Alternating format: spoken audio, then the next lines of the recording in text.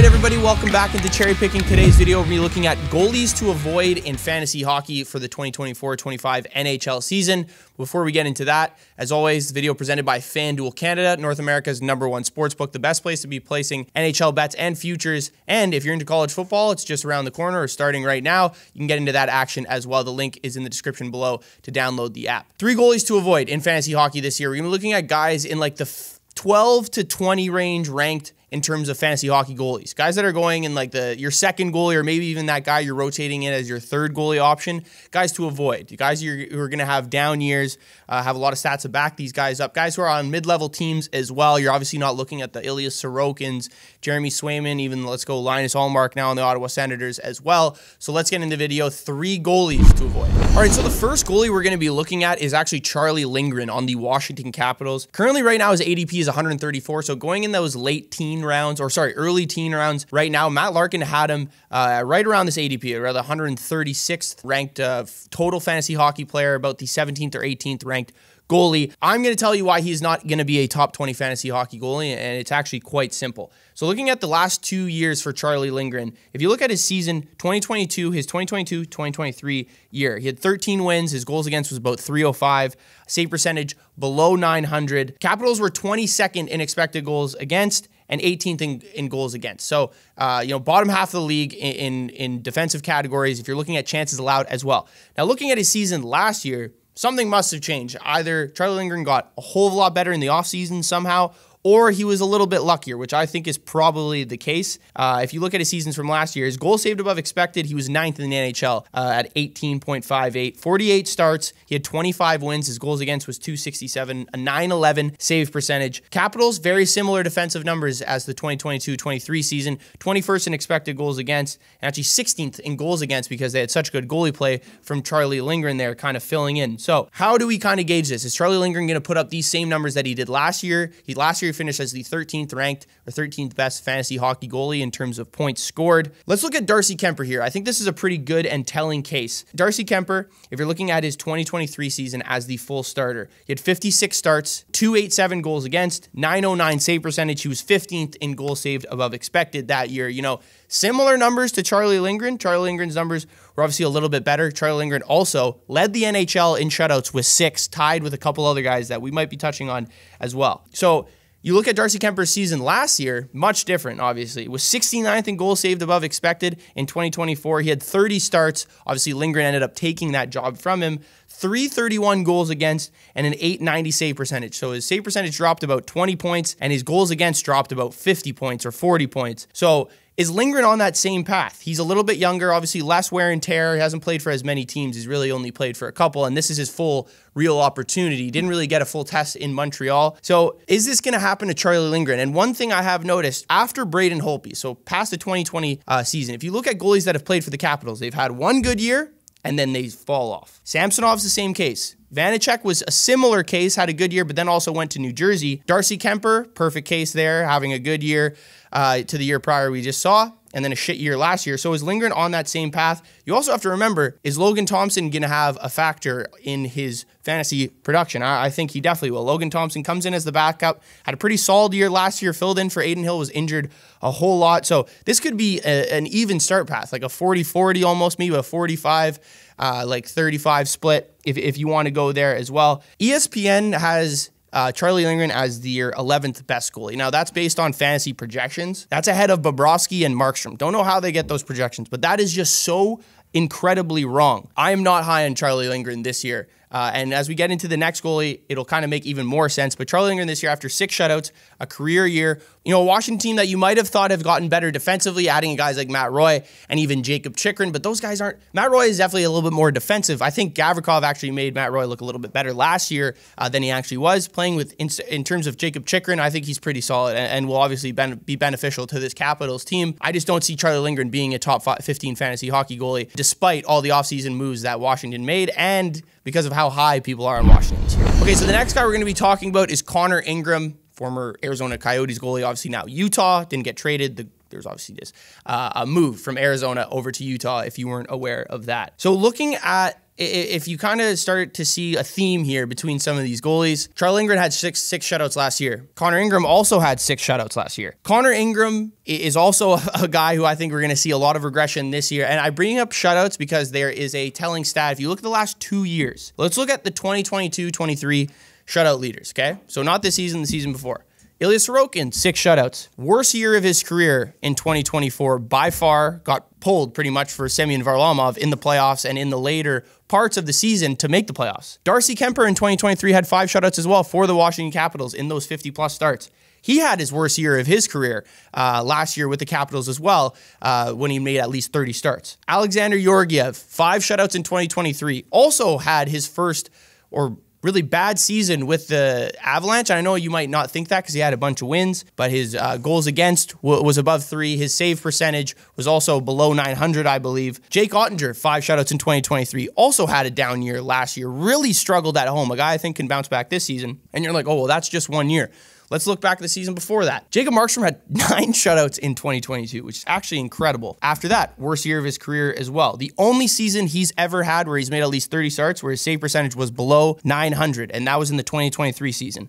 Igor Shesterkin, 6 shutouts in the 2022 campaign. Hard to say his worst year because he's just really good, but his goals against went from 2.07 that year. The next year went to 2.5. Save percentage dropped about 20 points as well, from 935 to 916. And then my favorite guy to use for this example as of right now, Jack Campbell, 5 shutouts in 2022. We all know what happened the next year after he left Toronto with Edmonton. Horrible numbers. 3-4 goals against, 870 save percentage, something along those numbers right there, in about 30 starts, 30 plus starts for Edmonton. So there's a theme there. When guys, especially when you see guys who aren't supposed to be at the top of the leaderboard in terms of shutouts, they tend to have regression years because shutouts can be a little bit fluky, obviously. So Connor Ingram is a prime example for that as well. Utah, last year was 27th in expected goals against, 25th in goals against, 25th in high danger chances allowed. That's a lot of pressure on Connor Ingram as well. Connor Ingram was 10th in high danger save percentage last year. I think one of the reasons why he excelled so much was because of that stat right there. The year before that, he was 32nd at 817. So again, a little bit of an anomaly because that's a really big jump. He was also 13th in goals saved above expected last season. The year before that, he was 21st. So he also got really hot at the beginning of the year, but from February 1st to the end of the season, he was 33rd out of 41 qualified goalies in save percentage at 890 and 37th in goals against at 346. So huge drop off from the first and second half of the season there too. And now you look at the additions for Utah, Sergachev, John Marino, Ian Cole to help on the defensive side of things. A very young offensive core as well, which I don't think will make a huge difference in how they play defensively right now. But for the defensemen, Sergachev is a pretty solid add, I will say. However, out of 273 defensemen who played at least 100 minutes last season, Sergachev finished 209th in on-ice expected goals against per game. So when he was on the ice, now Tampa Bay as a whole didn't do a great job of this. And I think actually, if you look at a lot of those numbers a little bit deeper, a lot of those numbers rely on Victor Hedman not being the best defenseman out there when he's playing now. He does a lot of things in the offensive zone that maybe make up for it, but defensively, he might be getting a little bit slower now. He is absolutely massive. So Sergachev's most frequent 2 partners last year, Darren Radish and Eric Chernak. Playing with Radish in 5-on-5, they scored 5 goals, gave up 16. Playing with Chernak, they scored 8, gave up 14. So he was in the negatives when he was on the ice a lot most of the time, playing with any defenseman on that Lightning team. Going over to Utah, I don't really see how that's going to change. Sure, you're going to be playing on that top pair, but he was playing in the top pair, or if not you can go 1A, 1B with Sergachev and Hedman, those 2 guys being split up. So I don't know how much of a difference he's going to make. John Marino, similar thing.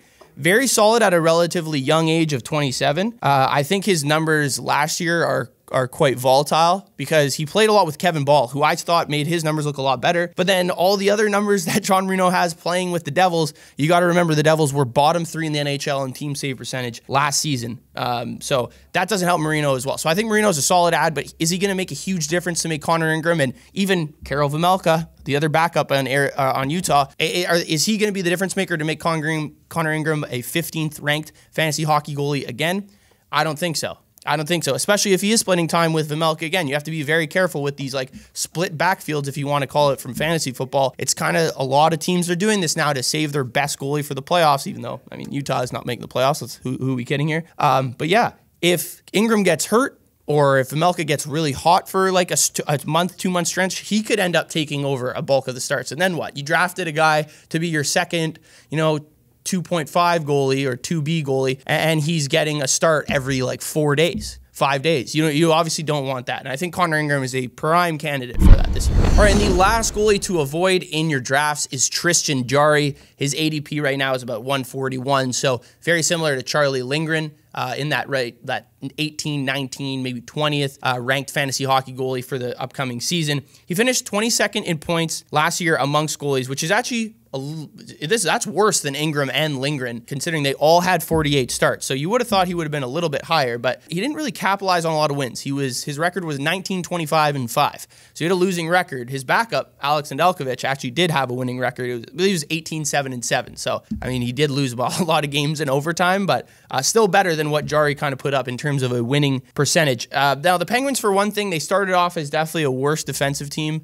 And they definitely got a little bit better, a little bit more familiarity, within that decor. I think certainly helped them because they finished right in the middle of the pack of pretty much all important defensive categories. Expected goals against, they were 16th. Goals against, they were 13th, and then high danger chances allowed, 13th. So top 15, a lot of in those two stats, which is very solid. Looking at the two goalies from last year for Pittsburgh, Nedeljkovic, 33 starts, as I mentioned, 18, 7, and 7 was his record, a 297 goals against average and 902 save percentage. He is 28 years old. That is important, and I will come back to that. Tristan Jarry, 48 games started for Pittsburgh last year, 19, 25, and 5, a 291 goals against, and a 903 save percentage. He is 29 years old. So these guys, surprisingly to probably a lot of people, considering Jarry's been in the NHL a lot longer than Nedeljkovic, they're very similar or close in age. I can just see this being a main split this year, which is the same cause for concern for these other goalies that I've already mentioned in Connor Ingram and Charlie Lindgren. I could see it being a main split. Pittsburgh just invested 2 years in Nedeljkovic and about $5 million as well. Obviously, Jarry makes that almost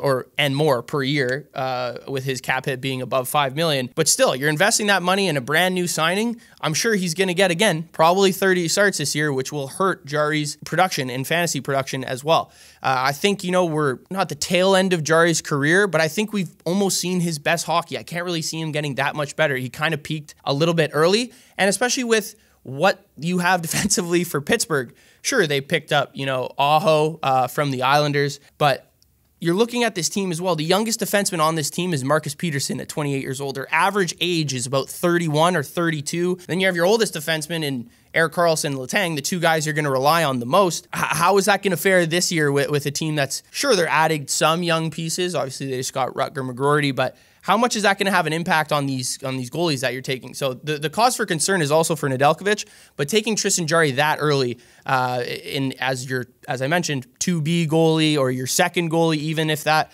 I think there's much better goalies on the board that have a lot higher upside. And just to kind of hone in on this defensive unit for the Penguins, Erik Karlsson was actually very solid last year defensively. I would have thought it would have been all offensive numbers, but every pair that he played with, he made them better offensively and defensively. Maybe because they have just dictated roles when you're playing with Erik Karlsson. Chris Letang, not the same thing. The most defensemen that Chris Letang was paired up with last year was Ryan Graves. They played 400-plus minutes together on the ice. When on the ice, Pittsburgh scored 17 goals and gave up 14. Awesome. They're in the positives. That's what you want to see. However, if you look a little bit deeper, their on-ice save percentage was .930. So when they're on the ice, Nedeljkovic and Jarry were standing on their heads. But they had, as a group, or as a pair, the worst expected goals against, allowing the most chances per game and the most high danger chances per game while on the ice together. Their goalie just bailed them out. What if that doesn't happen this year? What if, it's a little bit more split? This defensive pairing could look a lot worse, and they could end up getting split up. However, I think last year these goalies made the defense look a little bit better than they actually are, and I think we're going to see Pittsburgh's defensive unit fall down a little bit, regress a little bit, and the goalies kind of, in that same sense, regress in fantasy hockey production. All right, thank you guys for tuning in. Again, let me know what you thought of the video in the comments. Let me know if I missed any goalies or goalies that you want me to touch on. I could do a deep dive like I did with these three as well. Tons of more fantasy hockey content coming out as the season comes around here. Thank you guys for tuning in. Be sure to like, comment, and subscribe, and I'll see you guys in the next video.